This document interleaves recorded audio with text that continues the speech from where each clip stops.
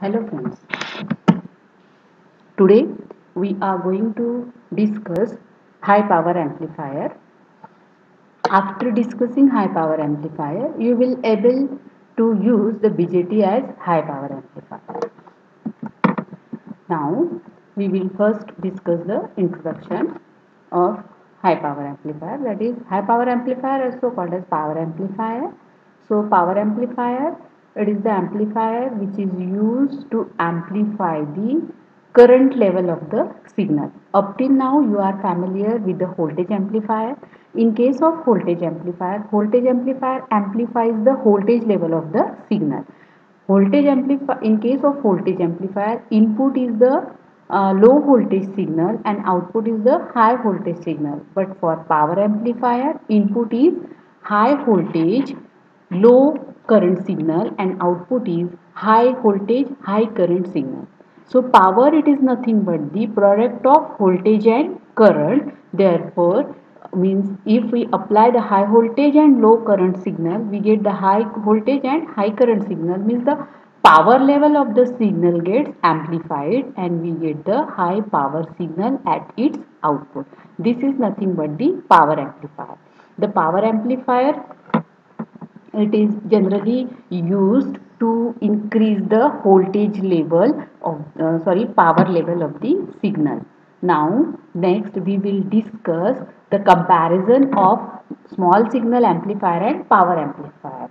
In your first unit you have discussed the small signal amplifier, which is also called as the voltage amplifier, which is used to amplify the voltage level of the signal. Now in this unit we are going to discuss the power amplifier.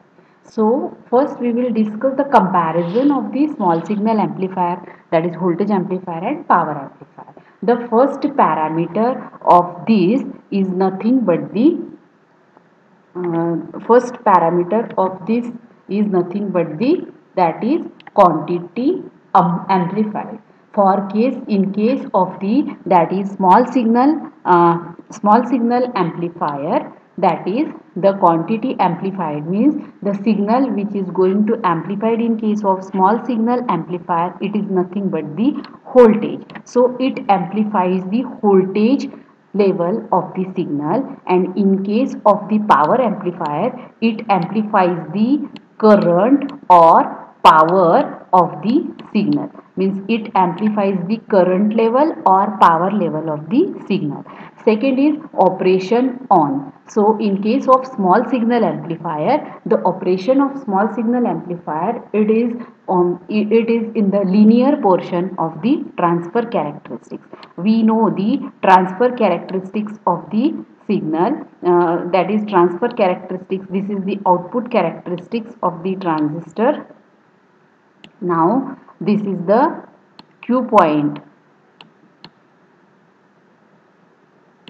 This is the output characteristic. This is the DC load line, and this is called as the linear portion of the transfer characteristics. Now the operation of these small signal amplifier is only in the linear portion of the, or we also call that as near the Q point of the transistor. And in case of power amplifier, the operation of the power amplifier, it may be in the linear portion as well as non-linear portion of the transfer characteristics, means it may be near the Q point or it may be in the cutoff region, in the just above the cutoff region, below the cutoff region, it may be anywhere. Again, the size of the input signal. For small signal amplifier, the size of the input signal is low voltage signal, means small size is there. But in case of the power amplifier, the size of the input signal is very high. Then signal distortion. Then in case of the small signal amplifier, no distortion is there, but in case of power amplifier, the signal get distorted. Since the operation of the power amplifier, it may be in the cutoff region, thus output signal get distorted. After that, harmonics in the output. In case of the voltage amplifier, no harmonics are there, but in case of power amplifier, harmonics are present in the output. After that, techniques for analysis. Now, in case of techniques for analysis, in case of small signal amplifier, the analysis of small signal amplifier is done by on the basis of H parameter. We have already discussed in your first unit. You know the what is H parameter. It is the small signal parameter. So the analysis of this voltage, it is done by using the H parameter, but the analysis of power amplifier, it is only done by using the graphic analysis. After that, power transistors. In case of small signal amplifier, power transistors are not used. Simple transistors are used, but in case of power amplifier, only the power transistors are used. After that, power handling capacity. The power handling capacity for small signal amplifier, it is very low since it amplifies very small signal. Low power is transmitted. So the power handling capacity for this amplifier is very low. But for power amplifier, the power handling capacity is very high. After that, heat sink.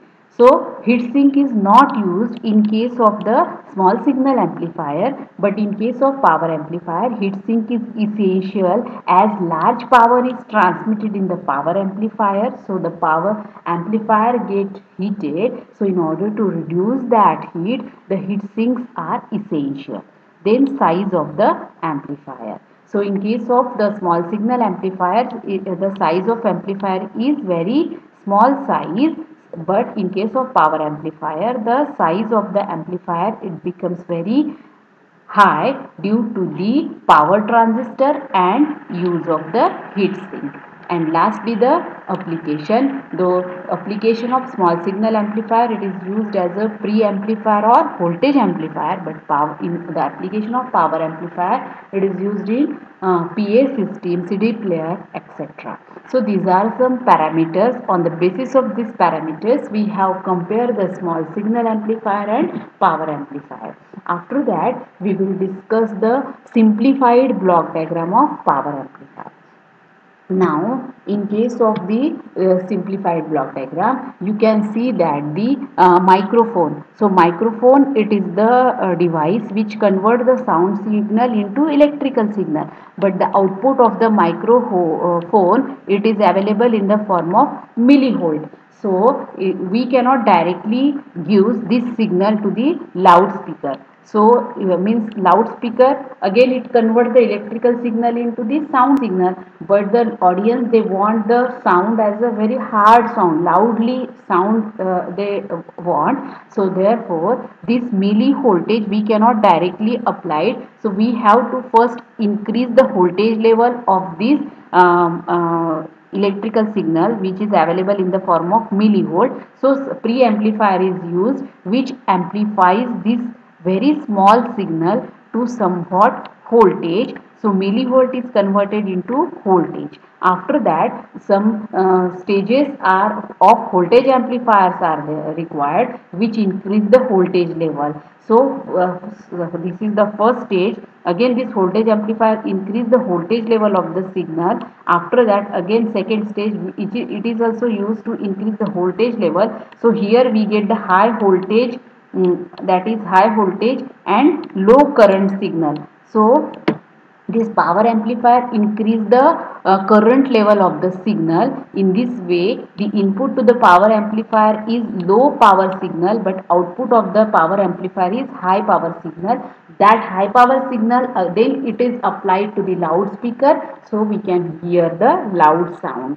So this is the simplified block diagram of the power amplifier. Then applications of the power amplifier. The power amplifiers, they are used in the radio receivers, PA system, CD players and TV receiver. Number of applications are there. Means they are used in the as the last stage of the amplifier. Then some important features of the power amplifier.